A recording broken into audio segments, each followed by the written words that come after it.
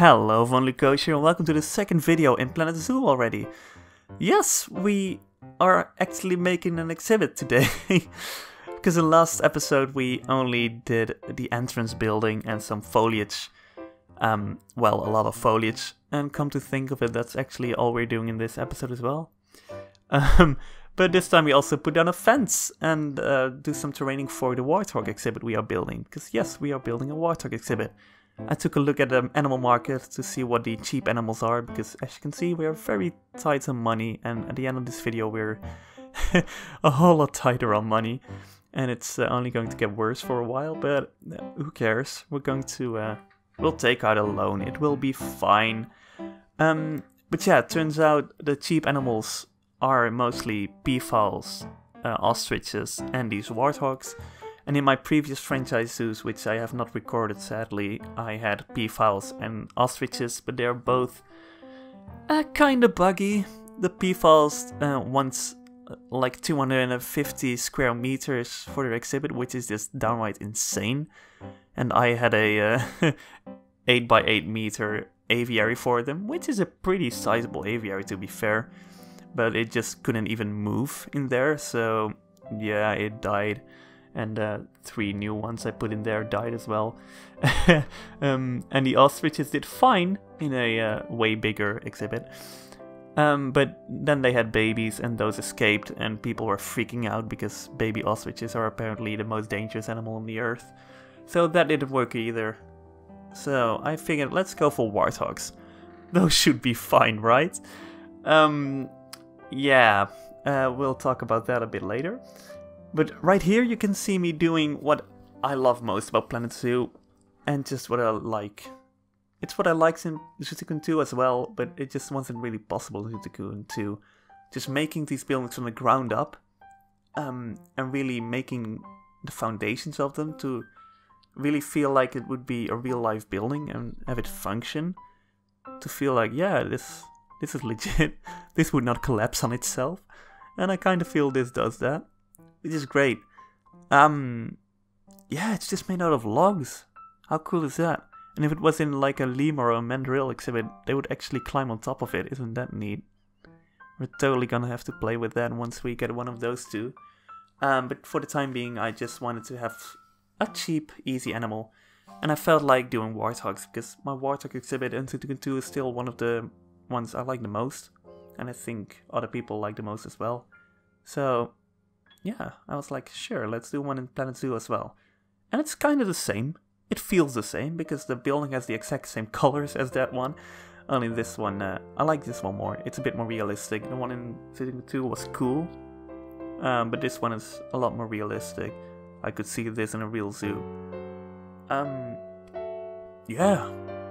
It's made out of plaster and logs. That's just great to me. I don't like using the generic pieces. I've already grown tired of some of them, but this stuff made by myself is just great. And not to be all egocentric about myself, but just stuff made by people themselves is great.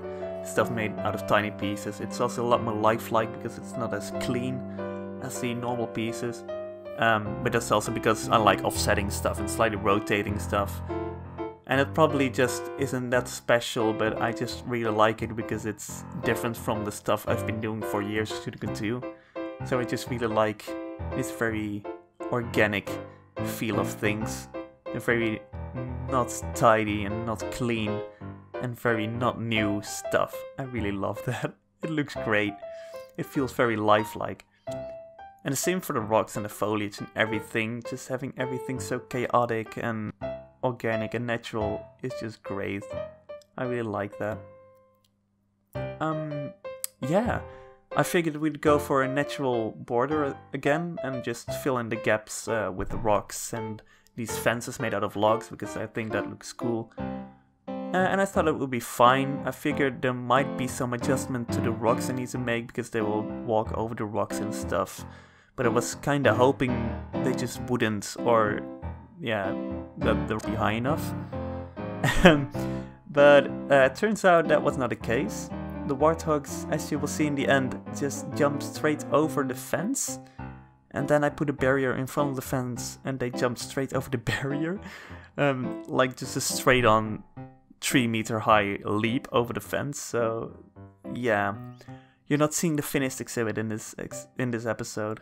In the next episode we'll probably fix this exhibit a bunch and painfully put a fence around it, because I put a lot of thought and a lot of tinkering into the foliage surrounding the exhibit to make sure it fills in all of the gaps and it feels really cool and has a lot of depth and just fits the enclosure and kind of finishes the picture, the painting, if you will, if that doesn't sound too pretentious. But yeah, I love the way the light falls into the foliage and stuff, and just the way the foliage looks, it's just great. But yeah, sadly it will have to change, because I really like how we can see the trunks and stuff in Planet Zoo, as opposed to just seeing the leaves in Zootopia 2, which we were used to. But here we can really see the branches and the trunks and stuff, and it's great. It looks very real and it feels very real and natural, and I like that. But the game doesn't like it apparently, because you need to have these fences which are just 3 meters high for the animals to not climb out of it, which is just dumb to me. Especially because I thought warthogs couldn't jump, or at least not jump high. Because I believe in zoos here in the Netherlands, like Beekse Berg and Burgers Zoo and Ouwehands Dierenpark, they all have warthog exhibits with very low fences, I thought. But apparently not. Yeah. It could be a bug, I hope it's a bug. But it could also be intended, and then I hope that I'm just wrong and that warthogs do jump that high, and that I will have to swallow my pride and change the exhibit. Please do tell me, and please do tell me if you have any ideas to change the fencing other than just putting a huge fence around it, because I don't want to do that. That would ruin the entire exhibit. But it's something I'll have to think about for future exhibits, to not try to be cute with the natural borders, because I tried that in a previous franchise zoo as well with my Galapagos giant tortoises. And those climbed out as well. Turns out those can climb over steep rocks. So yeah, I'm really hoping those are bugs and the game allows us to make natural borders and stuff. But I'm afraid it won't allow us to do so. I'm afraid Frontier wants just make the animals jump over these fences to yeah, not have to tinker with the animation for breaking the fence and stuff, which is totally fair. But it's just dumb to see these warthogs leap 3 meters into the air over a fence. That just seems a shame to me. But yeah, you see me build this barrier over here, which I thought it's okay. I'd rather not have had it, but to be fair, having just a chain link fence between the guests and the warthogs would not be the safest thing ever, I guess, because warthogs do bite and stuff, and they're not the friendliest animal ever, I think. So it's probably for the best that we have a barrier, but if it worked, that would be even better. But yes, thanks for watching, everyone. I hope you like the exhibit nonetheless, and I'll see you in the next episode. Goodbye.